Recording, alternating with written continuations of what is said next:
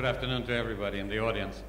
I think there's several things that are different about this set of goals from what you've seen before. And before, of course, you've seen the Millennium Development Goals.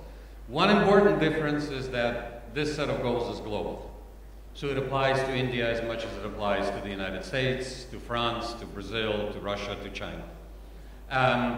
Frankly, if you think about it, it is the first and so far the only global agreement that the entire world has signed up to, in equal measure. Before, it was the North talking to the South. Right now, it's a dialogue on the planet. And that's an important distinction not to be underestimated. The second is, many people, including I think many of you in the audience, would say, oh, 17 goals, my goodness, you know, this is impossible, and 169 targets. Well, before you jump to conclusions, first of all, these 17 goals were established by all the governments of the world, and India actually had a very, very active role in this. And we're not just talking about governments, because in the My World campaign over the last 3 years, tens of millions of people took part in how these goals are going to be written up. So it's not the UN telling countries that these are the 17 most important ones. It's not even the governments telling the world that these are the 17 most important ones. It's many of you, together with governments and civil society, bringing it to the center stage. Last but not least, when you think of 17, don't get confused with the number.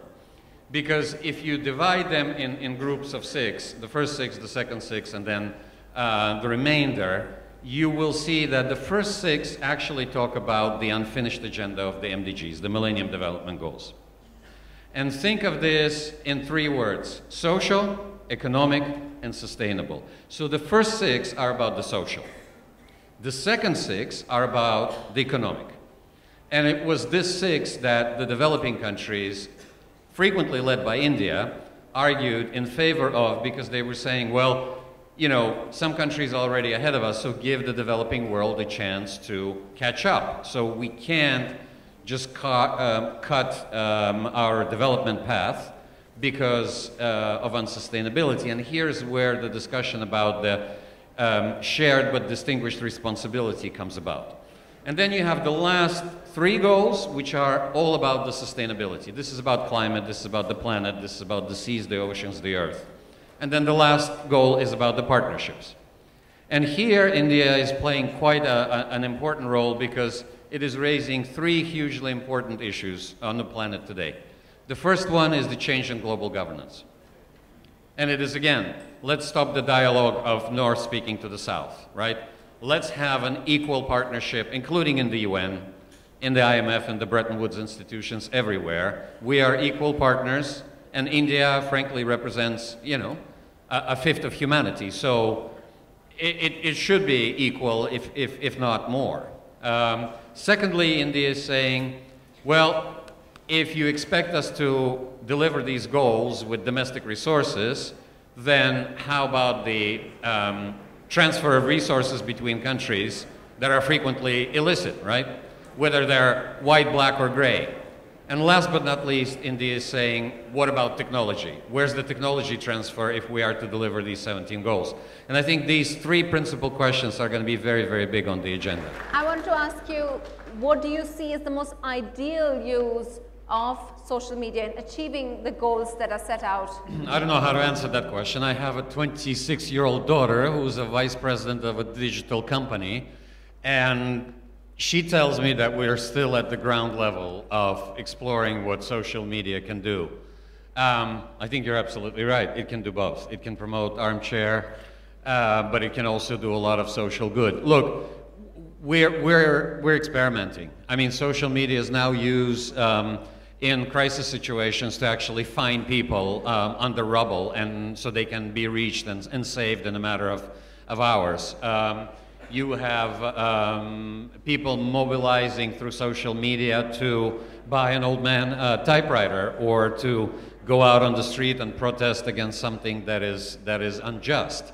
I've used social media to disseminate to millions of people information about how they can save money by better energy use, and this was energy efficiency for residential customers. So I think we're just dabbling and experimenting with what this thing can do, both good and bad. I think there's quite a lot of good that can be harnessed for development, for business, for entrepreneurship, for social engagement and social mobilization. Yeah. But we also need to be careful about the darker side, because there is a darker side. A significant part of the MDGs were actually achieved, right? Now, we can make a caveat that the biggest impact was made by China and India together, right? Many countries did not meet those goals, or met only some isolated ones. So the agenda still needs to be completed. Yes, there is a certain rollover to the SDGs, especially on the first 6 that I described as the social goals.